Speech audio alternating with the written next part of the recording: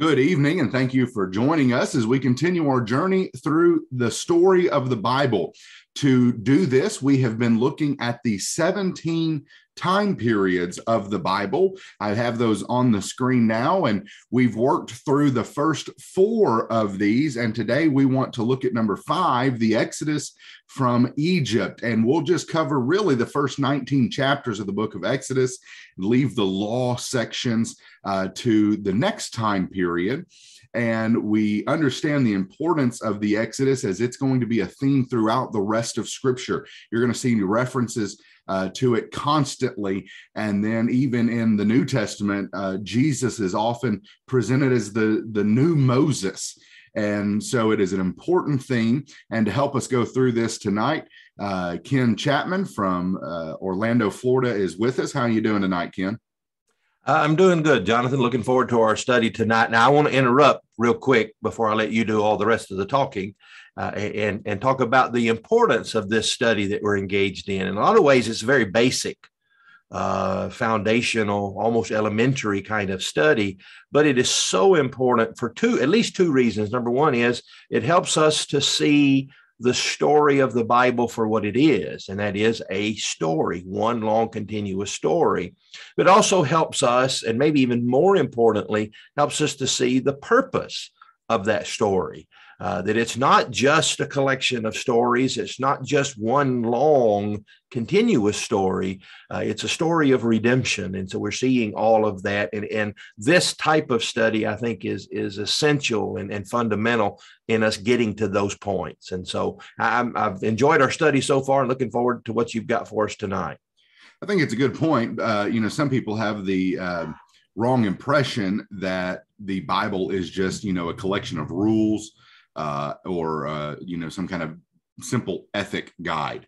And that's not what's going on. Now, we're going to see some of that next week, but it's not just a list of rules. That is this narrative that has, as you said, the point of redemption of mankind. So we'll begin thinking about this tonight as the Exodus from Egypt, the 5th period that we're going to be looking at. And we ended last time talking about the patriarchs. We have the 12 tribes down in Egypt because of what happened with Joseph. Joseph acknowledging that it was God who put him in Egypt, not just his brothers. And yeah, they meant it for bad, but God meant it for good. And so the whole family winds up in Egypt. And Joseph, as the number 2 guy in Egypt, he saved the world, it appears. That's how the story reads. And then you open up to Exodus, and in Exodus chapter 1 at verse 8, you read the phrase, "There arose a king in Egypt who did not know Joseph." Now, I think the clear implication is not that he didn't have an awareness of who Joseph was. That would be rather silly. But we have a change in dynastic rulers here. We're moving from one family of pharaohs to another family of pharaohs. And so as the political opposition, we have someone who's not going to acknowledge Joseph and what he did. And so he's not going to treat the family with favor. In fact, he's a little bit nervous about how they've grown, about the blessings that they have obviously received.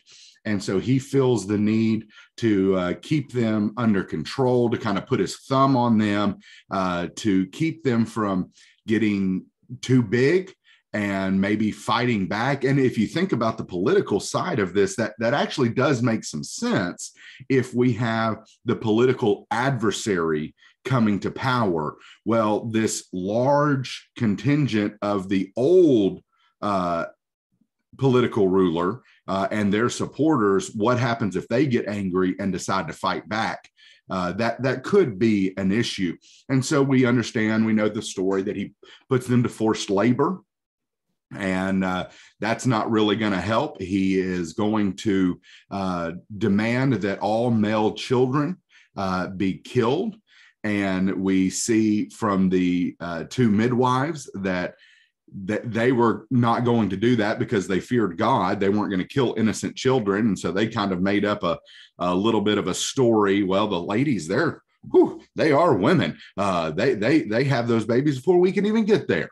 And so that wasn't going to happen. And so the group of Israelites, of Hebrews in Egypt, keeps growing, and the king is doing everything he can to stop them, and it's not working. That should have been his first clue as to who God was. He's going to lose battle after battle after battle. He's going to go like 0 for 15 against the Lord. And this is the first one. He can't even stop them from growing. You know, Jonathan, you have, and correctly, you have up on the screen here a king who didn't know Joseph. From the comments you've made, you could just as easily put on here a king who did not know God. Absolutely. And that's going to become apparent. But I was thinking, as you're talking about this, you know, we studied the life of Joseph as kind of this up and down, this roller coaster. He goes from being favored son to being hated by his brothers and sold into slavery, to his elevation in Potiphar's household, then into prison, and then back up to his position in Pharaoh's kingdom. That up and down continues even after his death, because when he died, he was kind of on the top. But now there's a king who didn't know him, didn't remember or respect or care about what he's done. And so Joseph's name goes down again. That's a very interesting point. At the end of this, they're going to take his bones with them. And so there he's back up again in a sense. And so it's funny that you see that up and down of the trajectory of Joseph's life continuing even after his death. So. And that actually so the next point is we're going to start talking about Moses. You could really see some of the same up and down pattern with Moses as well. So that's kind of an interesting thought. I appreciate that point. So in the midst of all this, they're trying to kill the children. You see clear echoes of this in the birth of Jesus in Bethlehem, just kind of pointing out again this story, this one long narrative here. And then we're introduced to Moses' parents who fear God. They see this baby boy. They're not going to allow anything to happen to him. So they hide him for some time. And then that interesting story about them putting him in an ark and kind of letting him go down the river. And it just so happens. Now, the group here, Ken, the group here at Moody knows that when I use that phrase with that, inflection, that I'm talking about the providence of God. It just so happened that the ark landed, close to the daughter of Pharaoh, and she sees this baby and she has pity on this baby, and she doesn't even follow her father's rule about what's supposed to happen to these young Hebrew male children. Now we know that Miriam, we don't know her name yet, but we know that Miriam was watching from a distance, and she pipes up, "Hey, you want me to go get one of the Hebrew mothers to nurse this child for you?" And she goes and gets Jochebed to nurse Moses. And we see God really at work here. Nothing miraculous yet. But God's still putting things in place as we see him do regularly throughout Scripture. And I don't know, maybe there's something to think about the miraculous movements of God and the non-miraculous movements of God be an interesting study in and of itself. And so Moses is raised and trained in the Egyptian ways. He is Egyptian royalty for all intents and purposes. And then we notice that he's obviously been told about his Hebrew background. So he has kind of the best of both worlds. It's interesting, and this is another theme we see throughout Scripture. God always seems to have a man inside the camp of the king. We see it throughout the Babylonian captivity. We see it just regularly throughout time. And Moses looks out one day and he sees an Egyptian beating a Hebrew, and he goes and he defends his Hebrew brother and kills the Egyptian and buries him in the sand. The next day he sees two Hebrews fighting, and he goes out there, and maybe Moses already has this view of himself as a deliverer. Hey, guys. Hey, we don't need to be fighting with one another. We already have enough fighting going on. And one of them pipes up, "Who made you a ruler over us? You're going to kill me like you did that guy yesterday?" And at that point, you can see Moses like looking around, wait a minute, you knew about that? Well, word of this, and this is where Ken, this is where I wish we had more information. How did word of this get to Pharaoh? Pharaoh wants to kill him because of this. What all happens here? But Moses knows that Pharaoh hears of it. Moses gets out of there. And so the rest of Moses' story like really speeds up there. He meets the Midianite priest. Jethro is what he's typically known as in the Old Testament. Then he marries, and then next thing you know, we see him at the burning bush. And probably not the best phrase for that, because it's not actually burning. It is a flame, but burning bush is in our vernacular. So that's fine. God tells him, I need you to go to Egypt and to, relieve my people there. And Moses gives up 3 or 4 excuses. Who shall I tell them sent me? I am Yahweh. This is when we get really that first emphasis on the name of God. I will be with you. What's funny is God doesn't even really acknowledge most of what Moses is saying. He says, go. And he says, I can't. How do I do this? And God just says, I'll be with you. And that's going to be a pattern throughout Scripture. When we're afraid that we can't do something because of our limitations, our inabilities, God doesn't always address our limitations. He just says, I'll be with you, because that's all we need. And so God promises to be with him, and Moses, I guess, reluctantly. It's an interesting thing, Ken. Moses reluctantly goes back, but once he assumes the role of leader, he is a leader par excellence. He never looks back. He is in it for the long haul. And kind of an interesting thing. All right, before we get to the next point, Ken, what do you have on Moses for us? Well, you talk about that reluctance, and I guess the best leaders, certainly the best spiritual leaders, are always going to have an element of reluctance. If they're too eager to take that role of leadership and control over people, then that's probably not going to turn out well. And so we sometimes beat up Moses for his reluctance, but it probably turned out being a blessing. That it made him the type of leader, the good type of leader that he was. And the story of Moses is just so compelling. This is a made for Hollywood kind of story. And Hollywood has made this story over and over again. And ruined it. And ruined it. That's how we know what Moses looked like. He looked like Charlton Heston. That's right. But it's such a compelling story that, again, we can just get lost in the theatrics and the story itself.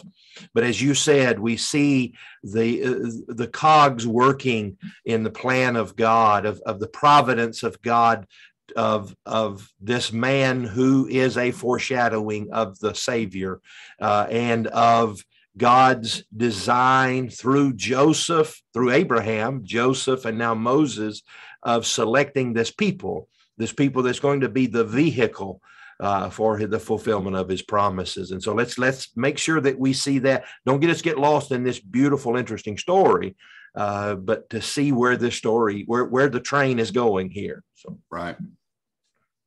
So Moses is going to go down to Egypt, and things are going to start off on a rather rocky front.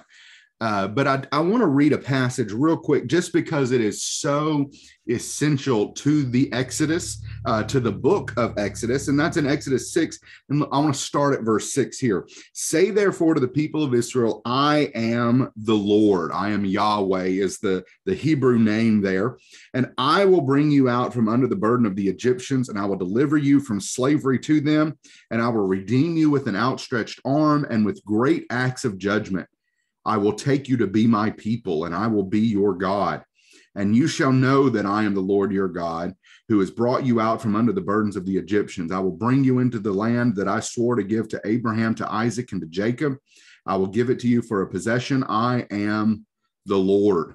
And so we have this wonderful laying out of what God's plan is, what God is doing. It is both backward looking and forward looking, as God made promises to Abraham that he is going to keep and keep these promises, or deliver these promises to these people, even in the situation they're in. And it's almost like God has allowed the rest of the world a head start.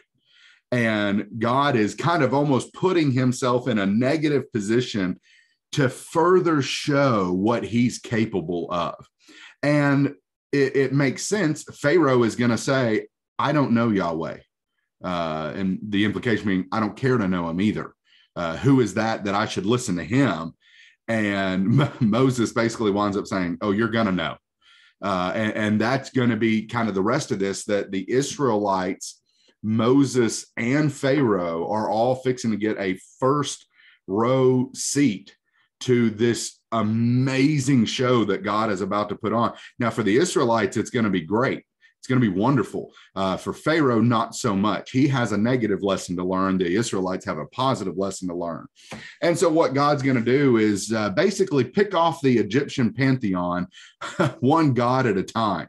Ken, you know the war movies where you got the sniper up in the window and he's just finding people and, reloading and just picking them off one at a time.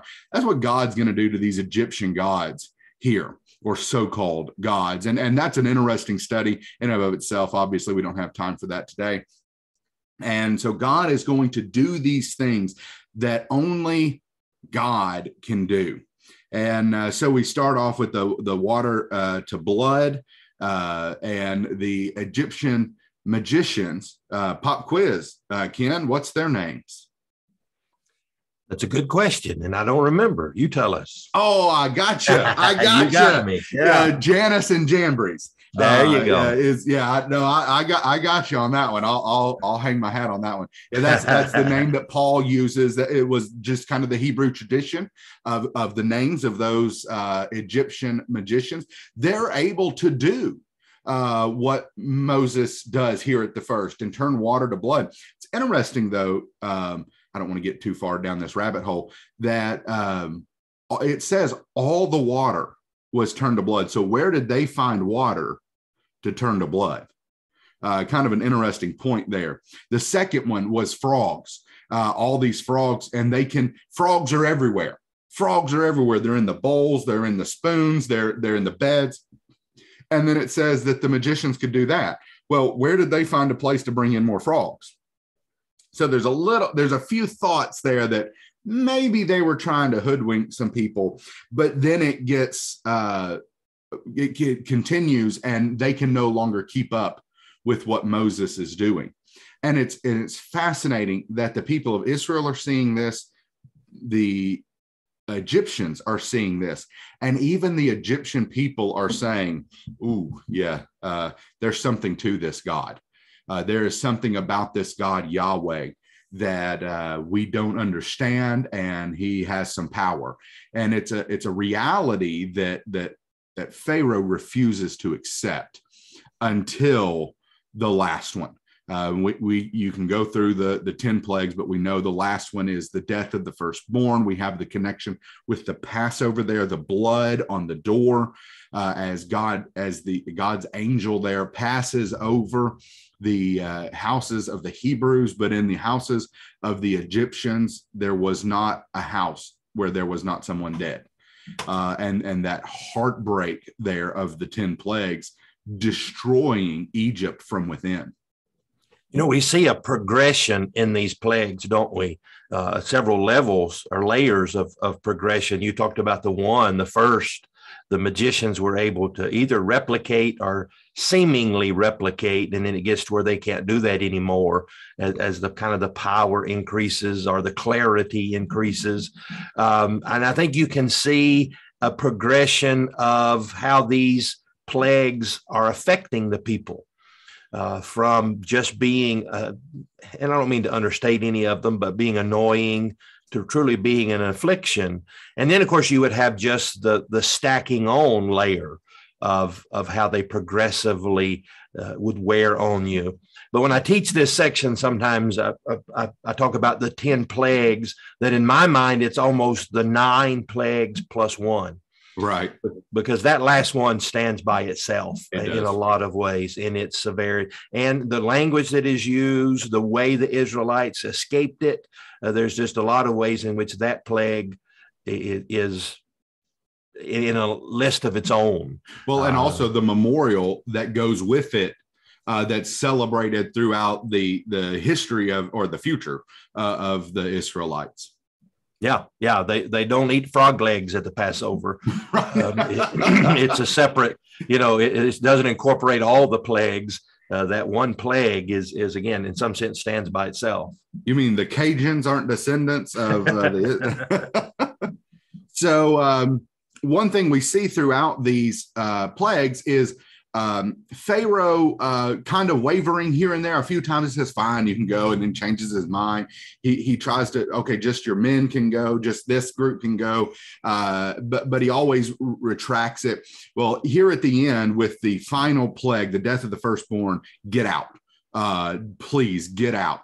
And so they leave, and then we have this emphasis on God hardening his heart. That can be a troubling thing until you see that, like, the first 6 times, the idea of someone hardening their heart, Pharaoh is hardening his own heart. And then I think it's the last 6 times the phrase is used, it's God, because Pharaoh already made his decision. God doesn't, knock us over the head and render us unconscious and take away our free will. No, Pharaoh made his decision. So God is going to use Pharaoh's decision. And so the people get out, they're traveling out into the wilderness, and they are approaching the Red Sea, and Pharaoh changes his mind and says, go get them. Why are we going to let our free workforce go? Go get those people and bring them back. And the people see the Red Sea in front of them. They see the Egyptian army behind them, and they are, as we might expect, a little afraid. But here's the first, Ken, I'm going to step on some of yours for next time. This is the first time that we see their complete lack of faith. You would think that they've just witnessed these 10 amazing acts of God, these 10 plagues that, okay, we know we're going to be okay. But they automatically start assuming that God brought us. There's not enough graves in Egypt, which is funny because they were known for their burials. There's not enough. So he brought us out here to kill us out here. And Moses basically says, close your mouth and just watch. We've seen what God can do. God's going to do something now. And God basically tells Moses, hey, what are you waiting for? Go forward.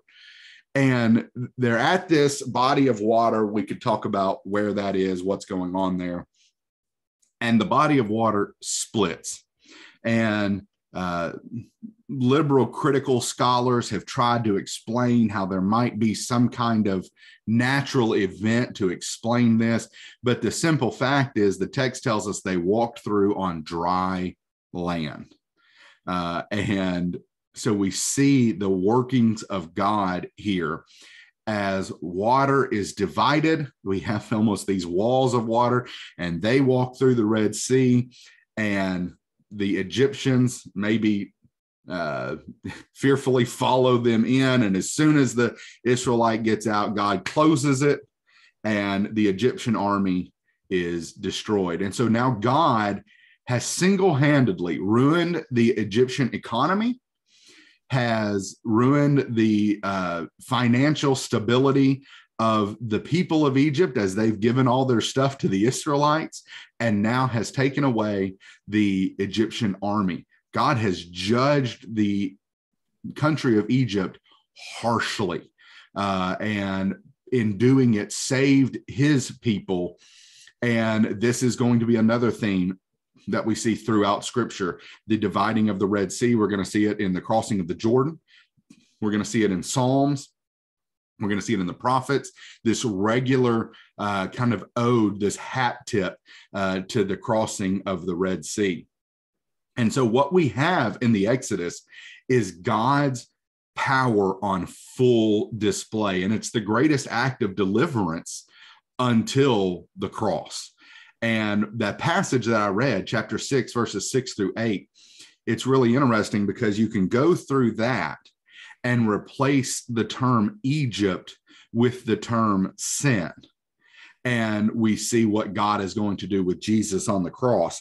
Say, therefore, to the people of Israel, I am the Lord, and I will bring you out from under the burden of sin, and I will deliver you from slavery to it, and I will redeem you with an outstretched arm, and with great acts of judgment I will take you to be my people, and I will be your God, and you shall know that I am the Lord your God, who has brought you out from under the burden of sin. I will bring you into the land that I swore to give to Abraham, Isaac, and Jacob. I will give it to you for a possession. I am the Lord. And so you have this phrase, these verses that are so important for Exodus, that are so important for us. It gives you the outline for what God has planned for his people. And that's why it's so amazing to study this as one long story, not just a collection of 66 stories or bits and pieces here and there. We see this one long theme, and God's power is on full display. And we would be foolish if we walk away from that not knowing the Lord, as Pharaoh really does. All right, Ken, what you got? Close us out here. Well, we, like the Israelites, have been, as you said, delivered from our bondage in sin. We've seen in our own lives, not the miraculous power of God, but the providential and the redemptive power in God. And on our side here, we need to not do what they did and lose sight of that and lose trust in God. God, who brought me through that, will bring me through other things as well. And so let's learn that lesson of trust or faith, and not make the mistake that they made in having seen and witnessed the power of God to now forget it and get discouraged when times get hard, when the armies of the world are amassed against us and we just think it's over. Remember God. And we need to take those lessons, personal lessons as well. Absolutely. So we see God's promise to make these people his people, and we're going to see how God starts making some of that happen. Next week, they have some alone time out in the wilderness to get to know one another.